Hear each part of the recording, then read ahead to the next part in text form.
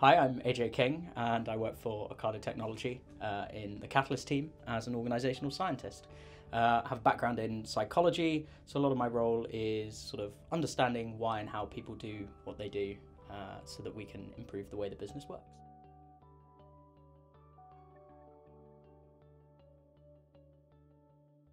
This blog series is about how we make kind of irrational choices, irrational decisions, and how the values we put on things maybe don't make sense from a rational standpoint.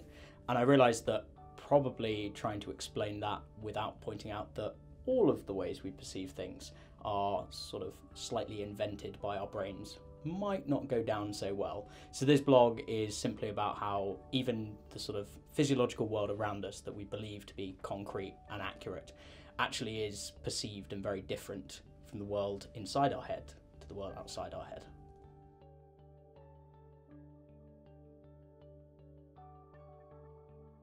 Our visual perception has to be in some way imagined or invented because at the back of the eye there is a blind spot where the optic nerve enters the eye, and we have no image at that part. And we're not wandering around with a small black dot on both of our eyes for the world we perceive, so we do something, and it's not quite clear what, to fill that spot in so that we don't consciously perceive it. But what's interesting is with most visual illusions is even when you're aware that you're being fooled by your brain, you can't kind of turn that off. And it's that aspect that I wanted to point out, that in the same way in decision making consciously we can't turn off even though we know we're making some sort of irrational decision.